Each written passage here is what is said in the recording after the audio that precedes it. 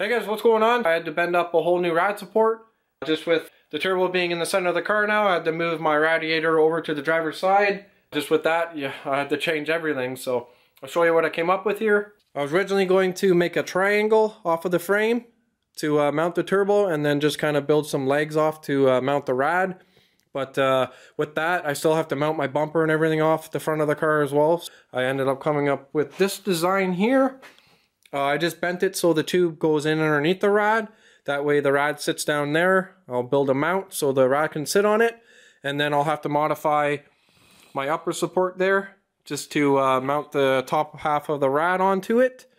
I would have liked it to be symmetrical, but with the rad being off to one side, I can't. So this is what I came up with. Now I'm just working on mounting up the turbo. This is pretty much dead center in the car. I just pretty much went off the center of the grill, center of the compressor wheel. The turbo is going to be mounted slightly downwards, but at least it's in the area that I want. I ended up spending some more money and I bought these the Maven Performance oil drain mounts. I don't know if you've ever seen them, but they accept 1 inch, 1/8, and 1.25 inch tubing. It just mounts to the 2 bolts for your drain, and that's how the turbo sits and rests. So then now I just need to build tubes off to the mounts and clock the turbo on the right angle that I want, and then that'll be permanently mounted. So yeah, I'll go from there. I just bent up some tubing. I'm gonna cut the 90s off and then just shape them to fit inside the frame. So yeah, there's a quick close-up to the mount. Like I said, just bolts right up to your drain tube on your turbo, and then you mount off of that. Like I said, it goes from 1 inch up to 1.25 inches. So I used 1 inch, so it has an O-ring on it. And it's already tapped for, I believe, a -10 or whatever you want to go to. So next step, I'll bolt that up to the turbo and then I'll get it mounted onto the frame there. So I got the turbo, it's all fully welded onto the rad support now. I even went around in the rad support, it's all fully welded. I made gussets and everything underneath as well, just to try to help with it, because it does have a lot of weight out here now with that big heavy turbo and the rads. Just extra strength, make it last a little bit longer. This is the rad where it's going to be. I just made a quick little pedestal for it to sit on, and then I'll put bolts through the bottom of it.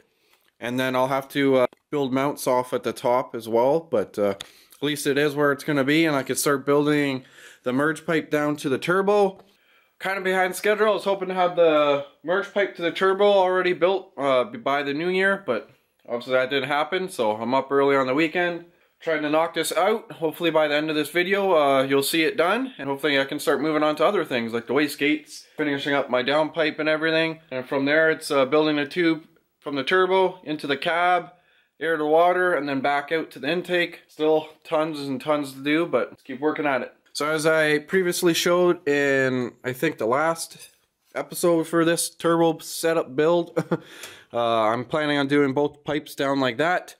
So I'm just trying to make it fit all in between with the rad, the little rad hose. It's pretty tight underneath there, so it's just one more thing to clear as well. That's the plan anyways, so 245s down either side, and then making the freaking crazy turns down at the turbo. Gonna start building those turns from the turbo, and then yeah, we'll go from there.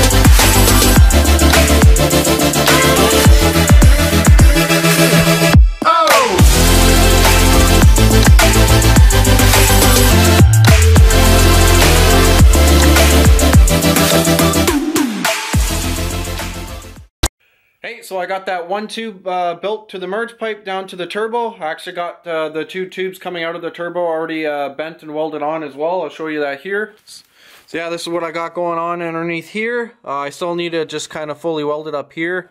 I just left it tacked on just in case I had to clock it a little bit different. But yeah, that's the disaster going on underneath there. The reason behind doing that is I just wanted the locations to be in the same general area. It won't be 100% perfect, but at least as long as my tubes kind of look the same way, I'll be happy. I still need to cut this tube just a little bit shorter so that just so the flex joints are in the same area.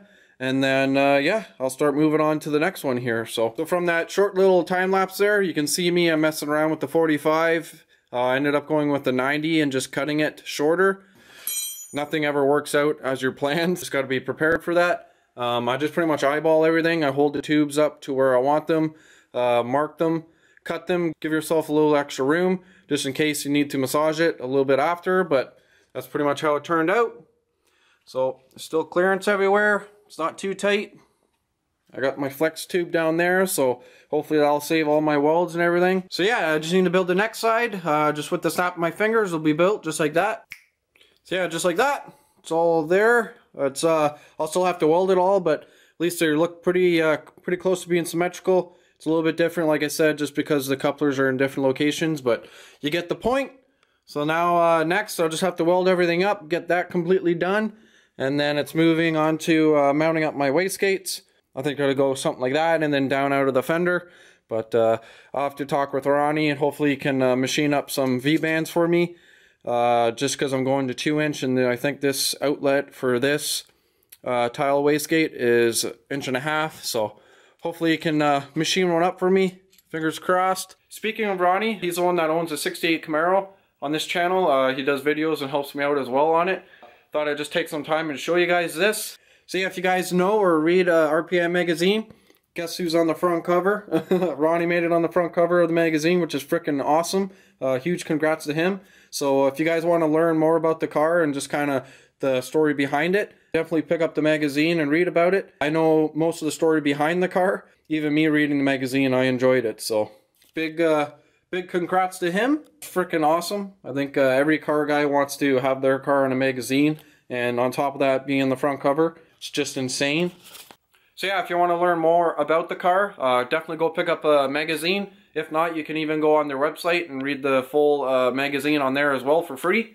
And yeah, so I think that's going to wrap up this video, guys. Like I said, I got the tubes made. They're not fully welded, but hopefully by the next video they will be. And then from here, it's a matter of, like I said, finish welding everything, get my wastegates all mounted, all the tubes, get my downpipe fully welded. There's more cutting and welding. So anyways, guys, like always, like, comment, subscribe. I appreciate all of you. I'll catch you next week. See you guys.